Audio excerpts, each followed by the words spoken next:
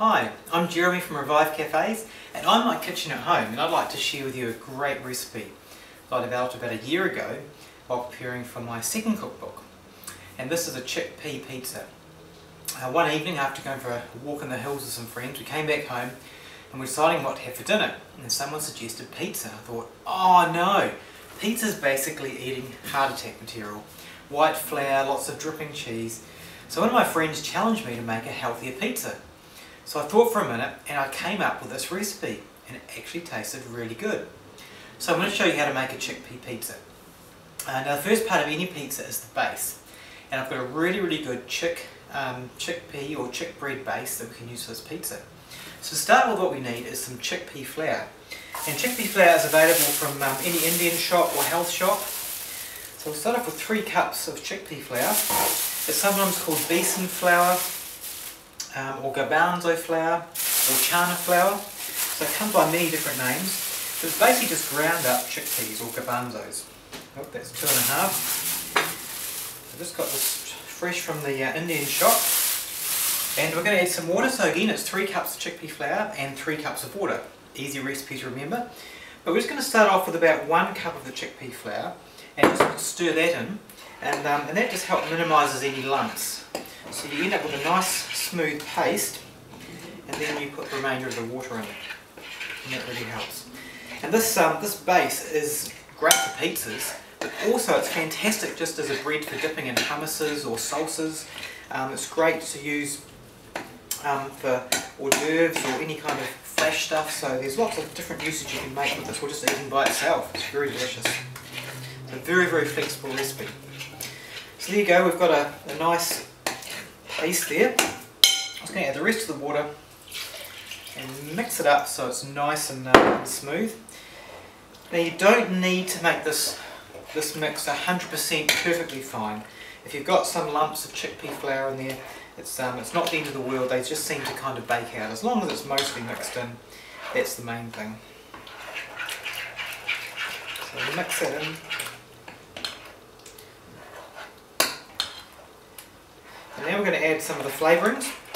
So firstly we're going to add a teaspoon of onion powder. And we've got half a teaspoon of garlic powder. Now you could use fresh garlic if you want, but it's just quite nice to have a recipe that uses something easy like garlic powder. We're going to use a teaspoon of salt. And we're going to put in 2 tablespoons of oil. I'm going to stir that around. And that's the base. Now it may look like it's too liquidy, and you might think that is never ever going to set, but believe me, it does. You just got to trust in this recipe.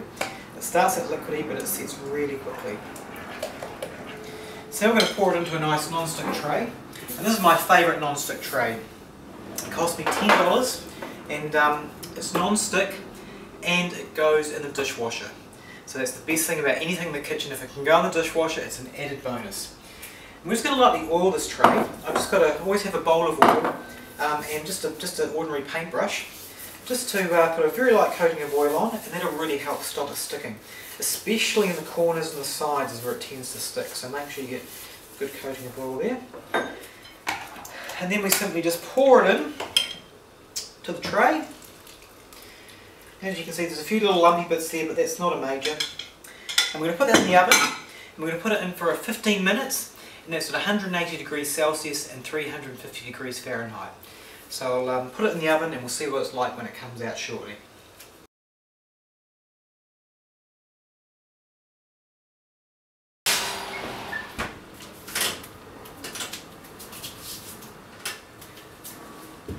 Look at that lovely pizza base, isn't it just great? Nice and firm, but tasty as well. So what we need to do is dress it. And the first thing to put in a pizza base is tomato sauce. And I've just whipped up a batch of my tomato sauce to put on it. You can use any kind of tomato sauce from the shop if you get a good one with no preservatives and things. So you want about 2 cups of tomato sauce. So we'll put that on the pizza. And we're just going to just push it around so it becomes a nice, moist, yummy tomato base. So this tomato sauce is just a mixture of canned tomatoes, garlic, mixed herbs, and some caramelised onion. Makes a fantastic tomato sauce. So make your own or use a canned one. The next ingredient we're going to use is some onions, and I've just sauteed up some onions, just a bit of oil, nothing special about it. So we're just going to drizzle some of them on. And caramelised onions have a lovely sweetness, so it's always good just to let them slowly cook and brown, and they just great. Now I've got some spinach here, and we're going to just chop this up. It's already been washed. So just going to slice it really thinly, just to have a lovely green feel to the pizza. So really thinly, probably about that wide. So you have some stalks in there, but generally you want to pull off the major stalks. And I'm just going to garnish the pizza with this lovely, beautiful, fresh spinach. One of my most favourite ingredients. Okay, now we'd be good to do some, we've got some bell pepper or capsicum here. Just going to rip out the centre, get rid of some of the seeds. And we're going to use half a pepper. And we're just going to julienne it, so just slice it really thinly. Need a good sharp knife to do this. And this just, as you know, we're actually using lots of different colours. So we've got lovely reds and greens and yellows.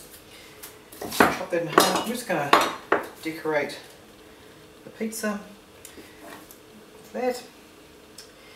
Now, we're going to cut this into 12 slices.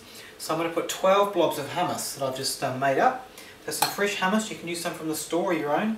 I've got a great recipe. So I'm just going to do 12 very generous blobs of hummus.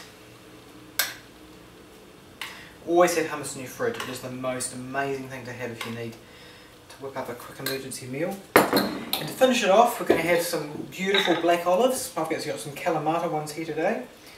So we're just going to put 12 olives on top of the here. Just gives a beautiful colour, so just a lovely contrast with the hummus. And there you have it, a chickpea pizza.